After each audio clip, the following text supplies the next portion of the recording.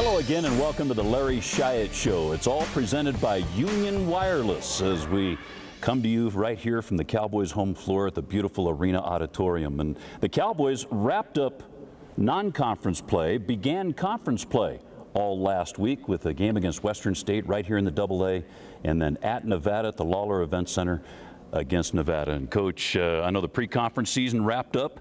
Cowboys played a tough schedule in that pre-conference schedule, but what about it? How do you think the Cowboys came out of it? Dave, we did that on purpose. We knew we had lost our three leading scorers, Gilmore and Martinez and Washington, and I wanted to get these guys not only on the road against some top 20 teams, but I wanted to get these guys in some competitive atmospheres.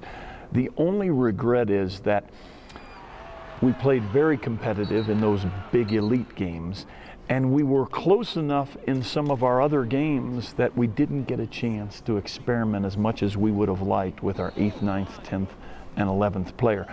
That just goes with the territory. We played, I thought, as inspired as we could, especially on the road against Ohio State, Colorado, Denver, South Dakota.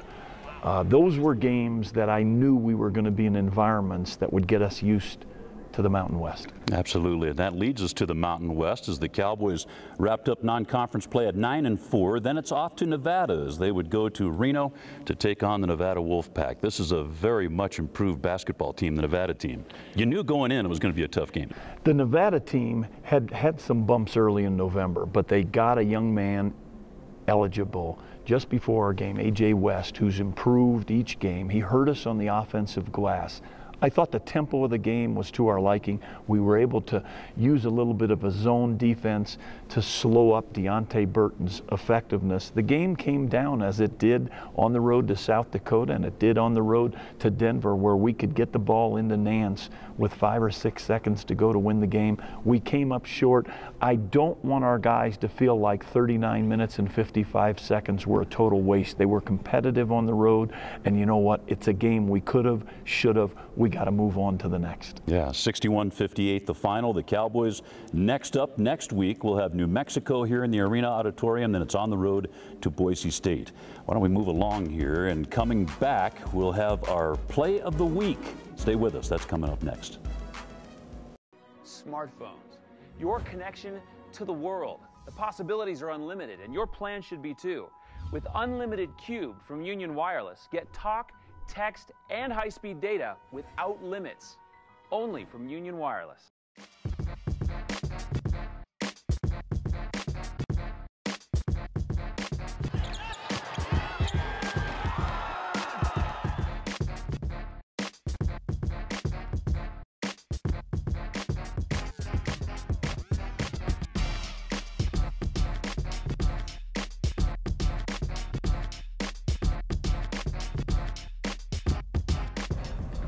Welcome back, everybody, to a fun segment of the show. We get a chance to meet a Cowboy, and today our special guest is Jerron Granberry, who's the old man of the team. He's already graduated from college in his master's program. Talk to us a little bit about how you got to Wyoming, Jerron.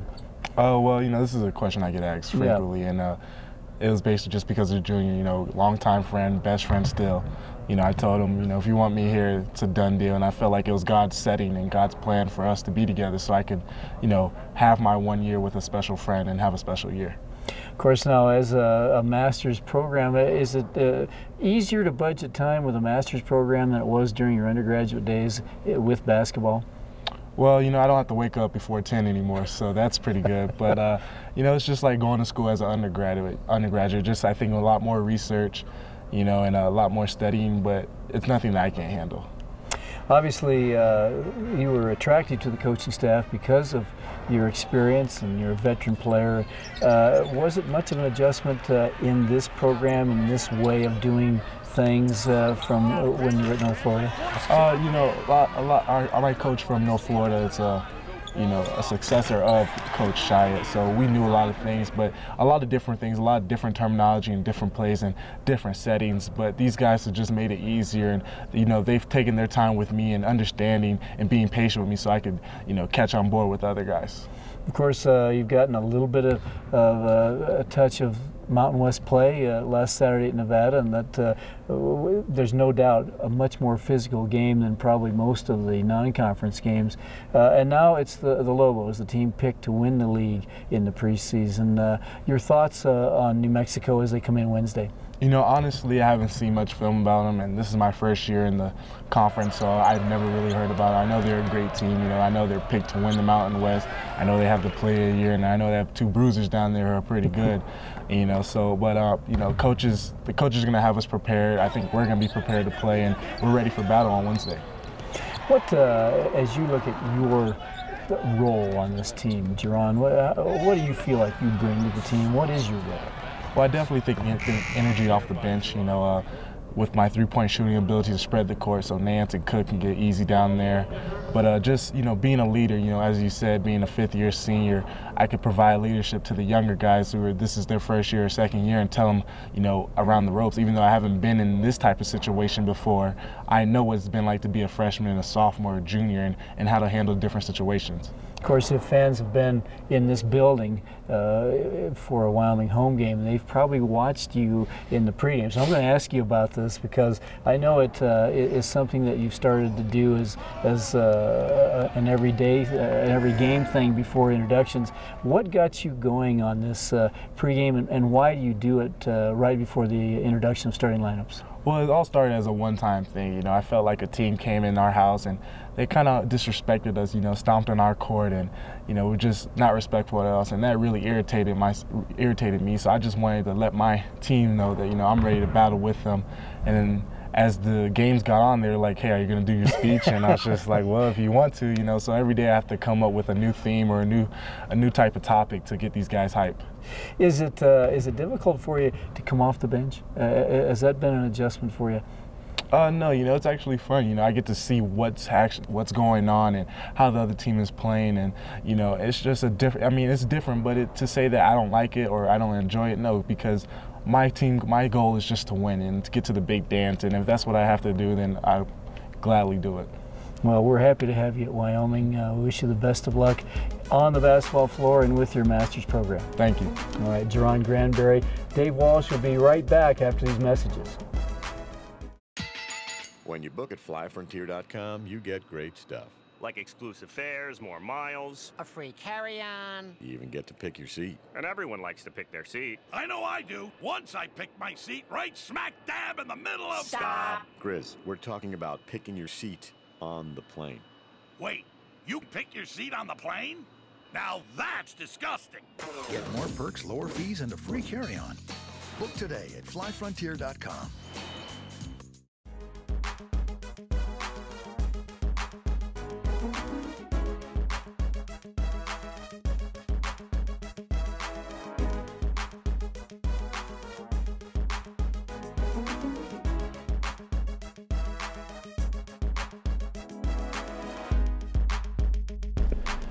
And welcome back to the Larry Shyatt Show as we broadcast right here in the beautiful Arena Auditorium. A couple of big Mountain West Conference games coming up for the Pokes this week, games 2 and 3 on the Mountain West Conference schedule. The Cowboys will host New Mexico here on Wednesday night, 7 o'clock the tap time.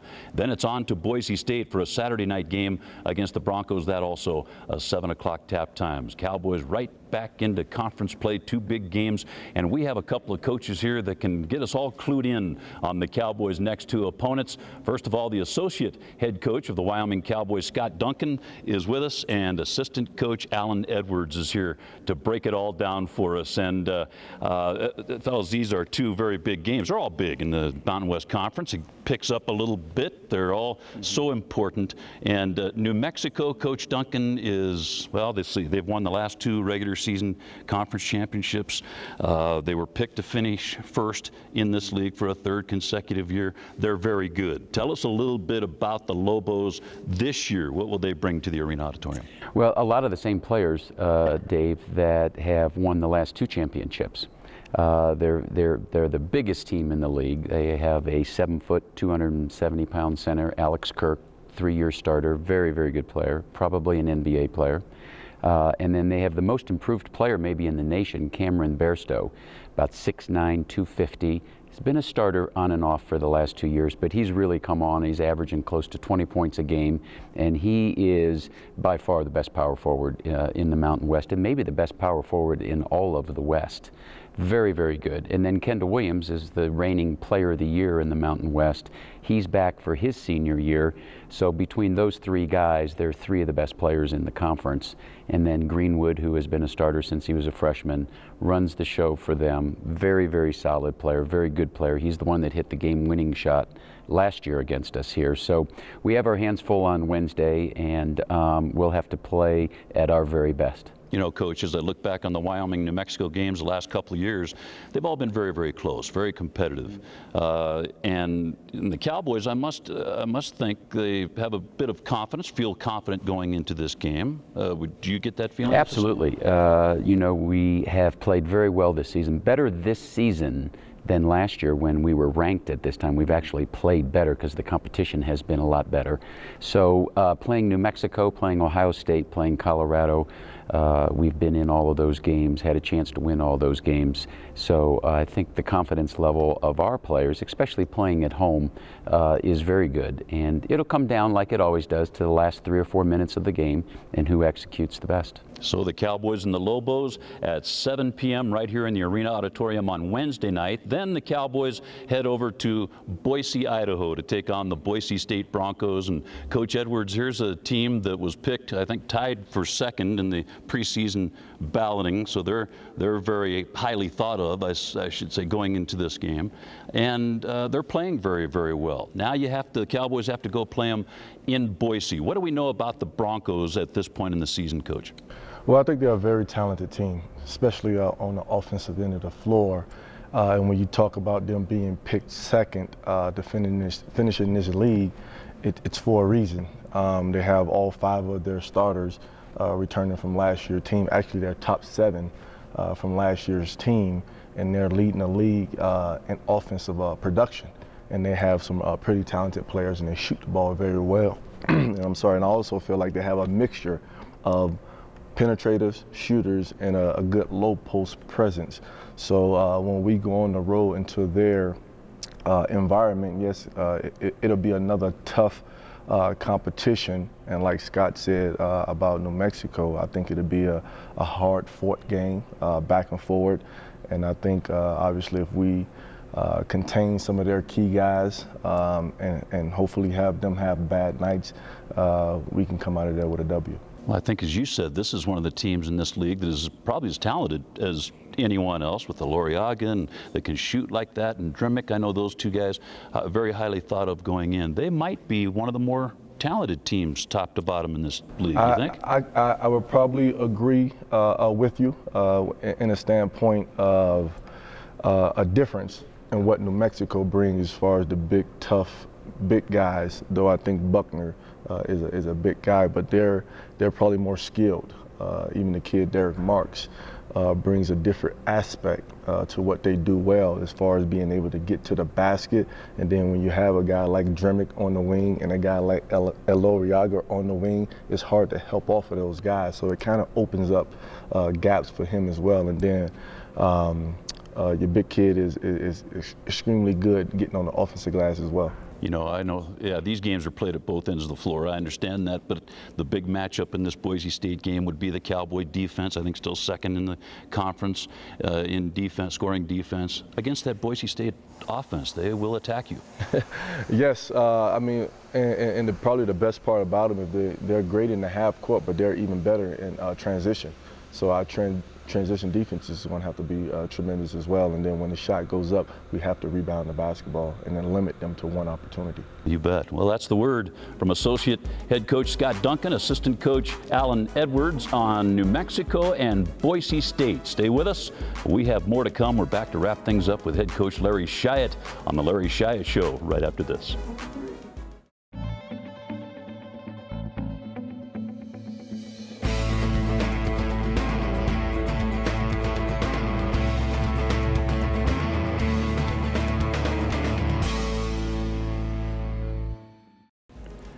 And welcome back to the Larry Shyatt Show. It's all presented by Union Wireless, and a big week coming up for the Cowboys as they will stay right here in the Arena Auditorium Wednesday night, 7 o'clock, the tap time, when the New Mexico Lobos come in. And then Friday, the Cowboys will travel to Boise, play Saturday night, 7 o'clock, the tap time against the Boise State Broncos.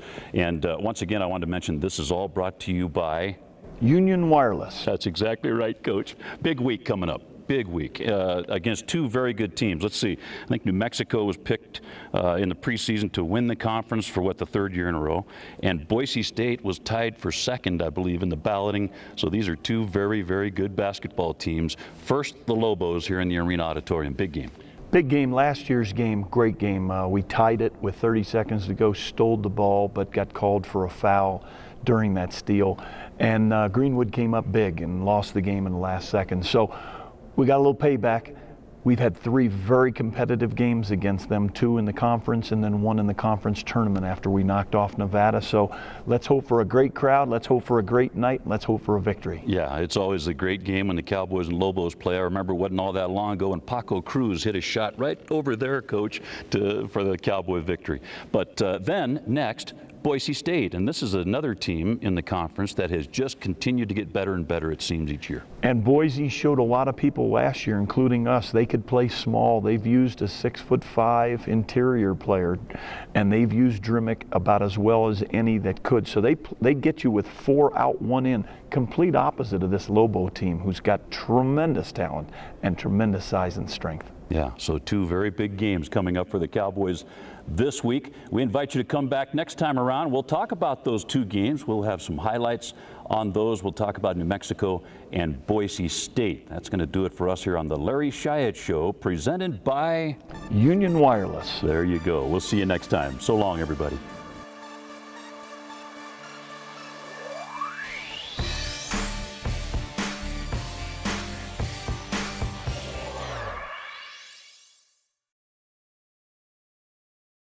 Smartphones, your connection to the world. The possibilities are unlimited, and your plan should be too. With unlimited Cube from Union Wireless, get talk, text, and high-speed data without limits. Only from Union Wireless.